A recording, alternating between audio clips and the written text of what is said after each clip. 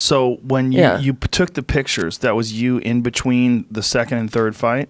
That was right before the third fight. I was waiting it was the King's Cup.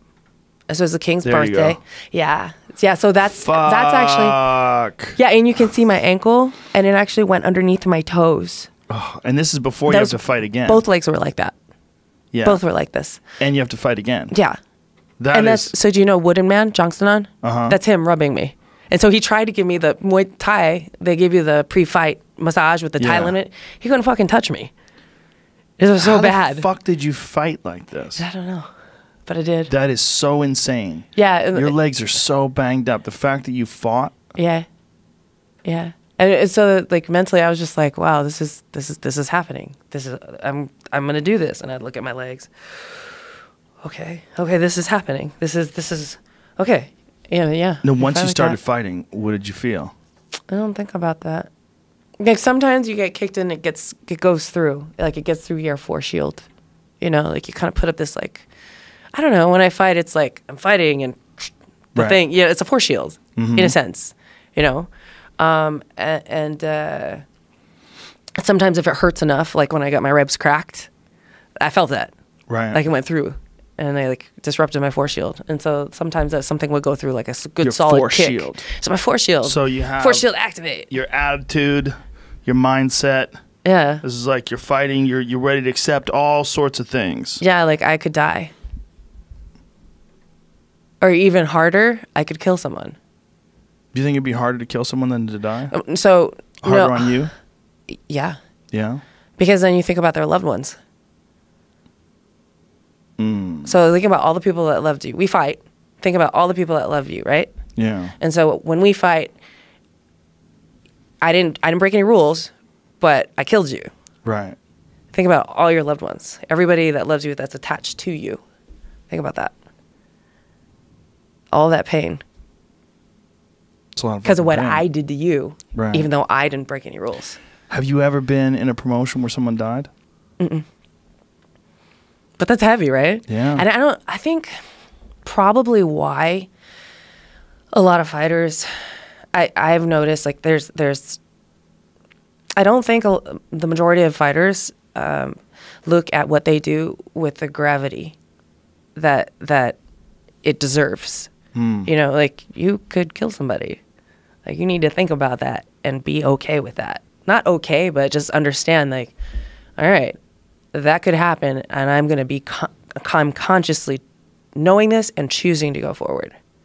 They just think, oh, I'm going to fight, it'll be fun, it'll, you know, whatever, or it'll be hard, or I'm going to, like, whatever. They don't think about these things. Is this something that you thought about when you were young? Yeah, before I really got into it. So this is something you've been contemplating even before you started fighting. You were aware of all the possibilities. Yeah, okay. All right, I'll say it. So I was, it was about 28, I think, and I don't think I had my pro boxing debut yet, and I took some mushrooms, and I was thinking, somewhere along the trip, I started thinking about fighting, and I started thinking about, like, what could happen to me, and I started thinking about the death of me, and then I started thinking about what could happen to my opponent, like, what's worse than that. And I thought about, I could see like somebody I fight, and I saw all the like lines of gold thread attached into them, like from their loved ones, and then all the lines got snipped when they died. Yeah, I saw this on this mushroom trip, and I was just like, fuck. And so then when I decided to fight, there's more intent, you know, and more commitment and more resolve. That's heavy. Yeah. Yeah. But that is what it is, right? Mm-hmm. And that's where I think there's more power. To people that have never fought before, and people that don't understand fighting, they did this. I don't get the appeal. I don't know why you watch it. The reason that one of the reasons, there's many reasons, but one of the reasons why people enjoy participating in it so much is because there's so much risk, and it's so dangerous, and it's so difficult, so unbelievably difficult to prepare, unbelievably difficult to put yourself in the proper mind state, especially to be a champion, to beat the best of the best, and to get to the top of the heap, that once you do succeed, Like, explain that feeling to people. Explain that feeling when they raise your hand and put that belt around your waist and the crowd is cheering. I'm kind of weird because I actually get depressed. You get depressed? You get depressed when you win? At times, yeah. Or I'm just... I think for me, what I've come to realize about myself is that it's about authentically expressing myself in the moment. And I think with a lot of my fights, I wasn't being honest.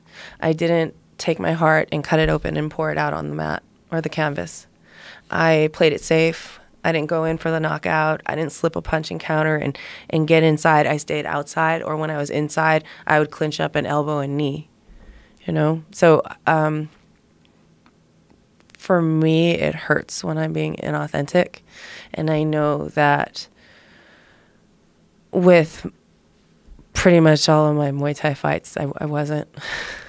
But is that the case, or is it you being hypercritical of yourself? Always. Always. Always. So I've actually, you just had Kieran on, and he can attest to this. I've come out of fights and won the world title, done a great job, and I go into the gym the next week and I go, Kieran, this was stupid. I looked stupid. I didn't do this right. This fucked up. I can't fight like that again. Like, we got to fix that. And I'm just like that. But that's what makes a champion, though. Yeah. But mine was unhealthy. So mine was more, I think I'm more of a champion now than I ever was when I was actively fighting. And when I was, I was trying to be good enough instead of just focusing on, how can I say this? My pursuit of world titles wasn't about, it was in a defense of something that was told to me when I was growing up. So it's like, I'm world champion, so you can't tell. That's not true, because I'm a world champion. Right. So that's what that was about for me. So it was about making up for a lack of love, a lack of appreciation, or just for abuse. Yeah, like I'm not good enough, so I'm going to win this world title and prove that I am good enough. So F you. And that's not a pure place to express yourself from. Right. You know, like now, I'm more of a martial artist than I've ever been, and I'm more of a teacher and a student than I've ever been, and I'm more of a champion than I've ever been. How are you more of a champion than you've ever been? It's the way my outlook and the way I learn, the way I attack new information, the way how malleable I am, and how quickly I take things on, you know, how driven. You know, it's a lot easier to be champion when you have the six pack and the muscles and the youth and the everything to back that up. But when you have those things taken away from you, then what is a champion? What is it without those things? It's your heart, it's your desire, it's your resolve, it's your mind. But using this expression champion, like why champion? Because if you're a champion, you're competing against someone to become a champion. That's what makes you a champion. Myself. Right. So to do it better, have to a learn better it faster, mastery over the things that you feel held you back and limited your potential when you actually were a world champion kickboxer. Mm-hmm. And so now it's more about self-expression. You're a more balanced person. Yeah, definitely. Yeah. And now it's a pursuit of self-expression, and it's a pursuit of authenticity, and like finding that moment to ride the razor's edge, instead of playing it safe and staying outside, but not having a satisfying fight. Yeah. You know? Even though you won, not having satisfying fights because you could feel the flaws. Yeah. I could just feel how I was holding back. Right. And it's like, you can feel when you're in the zone and you go for it 100% commitment and you're just in it. You know, you're in it. It's so authentic. What fights have you had where you really felt satisfied? I would say the fight after I fought Julie. Yeah, I went up Julie. in kitchen. Yeah, I went up in weight to fight her. I went up to 140. It was a champion of champions. She had 58 fights, I think 14 world titles. I had 14 fights at the time and 6 world titles, I think. And that's pretty crazy. 14 fights, 6 world titles. Yeah. Yeah, I started Kieran late. said that you were the most talented person he's ever worked with. I would agree. I would because That's high praise. What I Kieran noticed. Fitzgibbons. I mean, that's really it's amazing stuff. Well, I'm malleable, and I'm really dry. Like I'm like, no, that's not right. Do it again. That doesn't feel right. Do it again. What are you doing? What am I doing? What does it look like? What should it feel like? Where's my pressure? Where's the leverage? What's this? Da da da da. You know, like I'm like that. You know, no, it's not right. Let's do it again. Oh, that was perfect, but let's move on to the next thing. And this sort of level of dissatisfaction with your performances, though, don't you think that that's ultimately what makes you such a champion in the first place? Like Alexander Gustafsson put it best once when he was talking about one of his training camps. He's like, this is the life of a professional athlete. You're just never satisfied. He says, if you want to achieve greatness, you're never satisfied. Yeah, no, I agree, but not with the way I was doing it. So you were doing it, but you were doing it in a manic, almost unhealthy way? Yeah. Like I could never just give myself that. Right. I could never be like, all right, that was great. This needs adjustments. Right. All right, so here's the game plan. You know, like, oh, here, you know, you did this. This is an accomplishment. Or, you know, you conquered this. You took on this new skill. All right, let's give yourself that credit. Right. There's always, never good enough. Never good enough. Never good enough, you know. But is that never good enough fuel?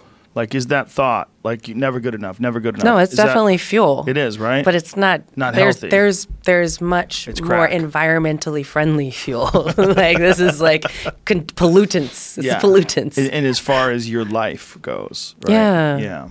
Yeah, I know what you mean. Yeah, now, so I am back at CSA working with Kieran, you know, but I told him for Muay Thai, I actually told Dave and Kieran this. Or did I tell Kieran? Well, I guess I'm telling him now. If I were to have a Muay Thai fight, obviously I'm not gonna, you know, I wouldn't be with anybody else. Like that's where the success has been. That's where the formula works. I'm not gonna change that. But now I'm also over at Guerrilla Jiu-Jitsu with Dave Camarillo. And so, excellent coach. Oh my God. Genius. Oh my, fucking Jedi Knight, dude. Yeah. He's a Jedi Knight. Great guy, too. Holy shit. Yeah, he's amazing. He's amazing. But now I get to learn from him.